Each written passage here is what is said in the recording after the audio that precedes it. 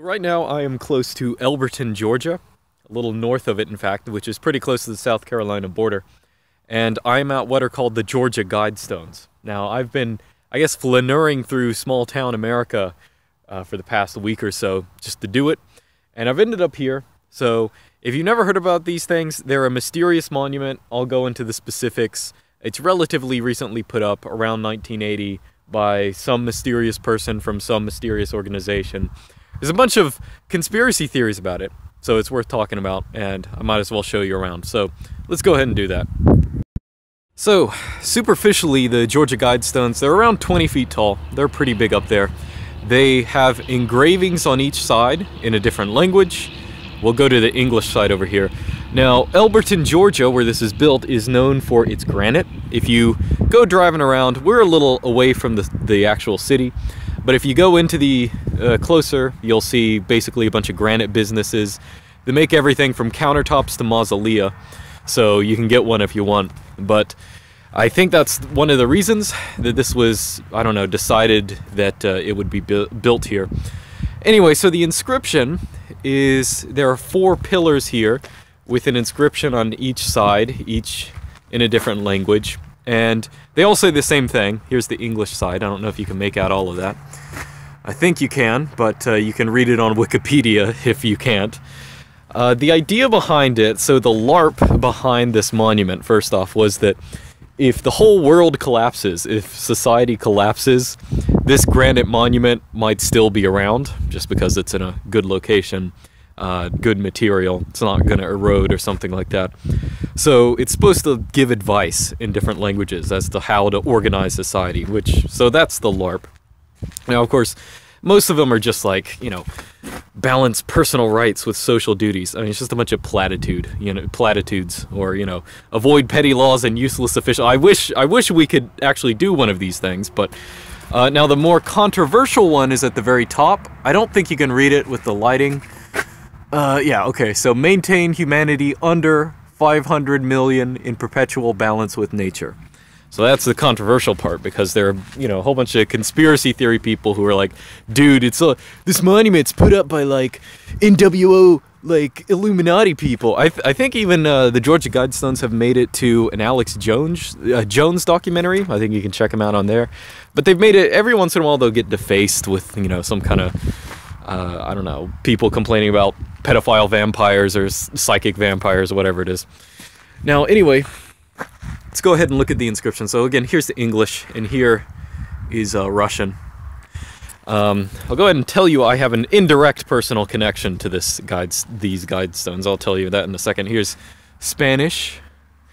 There is Swahili. And on the other side, Hebrew, of course. And I was going to say Sanskrit. This is Hindi.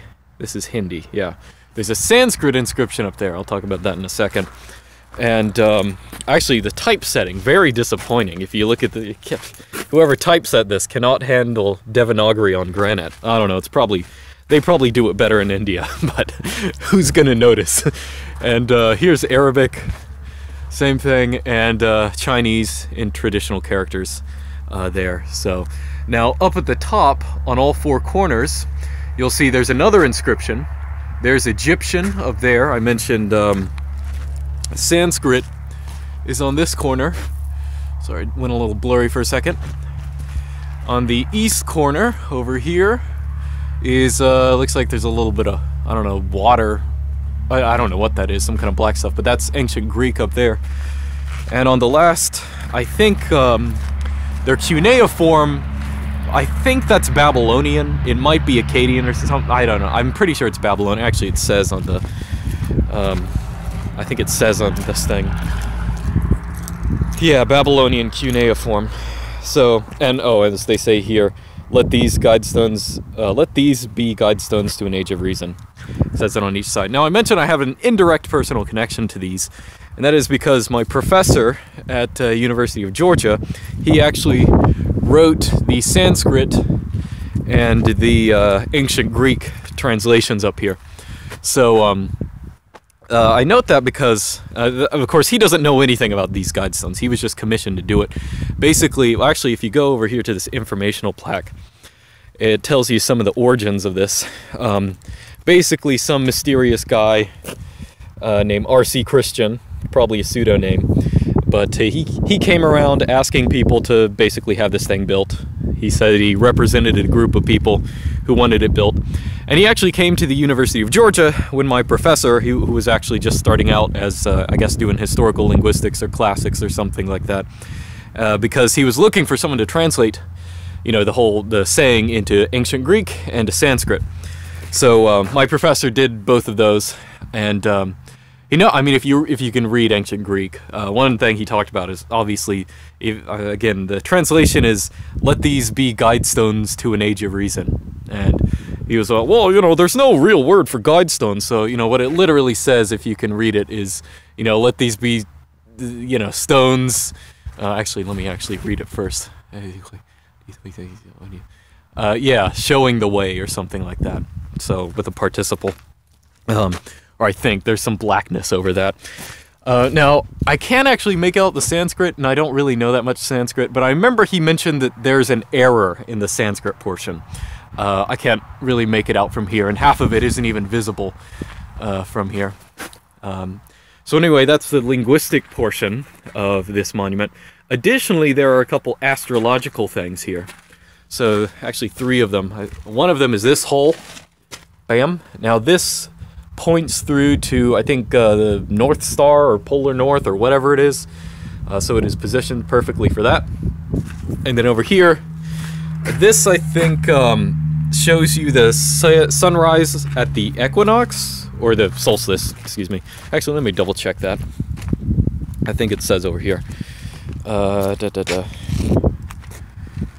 thought it said over here. Oh yeah. Astrological features. So, channel through the stone indicates celestial pole, that's what I said. Horizontal slaw indicates annual travel of the sun. Okay, maybe it's not soul, whatever that is. And sunbeam through the capstone marks noontime throughout the year. So we'll go ahead and look at that, and that one up here. That is that thing up there. So obviously today we actually are getting close to noon, but it's way too cloudy to see it. You probably can't even, yeah, you may be able to see some light through that thing, but it's, you know, obviously it's supposed to be perfectly at noon for it to, you know, shine through perfectly, and it's all cloudy, so it's not really going to work out. So anyway, so this is a place you can come by. Again, it's in Elberton, Georgia. Very mysterious. There is additionally, over here it says at least, that there is a time capsule. You may have noticed when I was looking at this before. Placed 6 feet below this spot on blank, to be opened on blank. So the dates were never filled in. Maybe that means the time capsule was never put there. Maybe that means they're just not going to tell you what happened. I'm not quite sure. So there may or may not be a time capsule under here. I don't know. It actually looks like at least some animal was trying to dig in here. So maybe this granite isn't quite as good as anticipated. Let's see if there's, yeah, it's just something's been digging in there. Might have just been a little kid. This is actually the first time I've only been here twice. This is the first time I've been here and there's no one else here. I thought about recording last time I was here, but, you know, there are some boomers and their kids walking around. But again, it's, I don't know, sort of a mysterious monument there. Now, of course, there are a lot of other real monuments in the area, commemorating real events and kind of stuff like that, but this is one that I think vexes people, just because there's sort of a, you know, conspiracy. I think people sometimes think, oh, actually, you know, yeah, I forgot about this. There's some kind of signature or symbol in there. I don't know if that's on every side. I don't think it is. There are a couple, like, little Easter eggs here and there. Actually, yeah, this is on every side.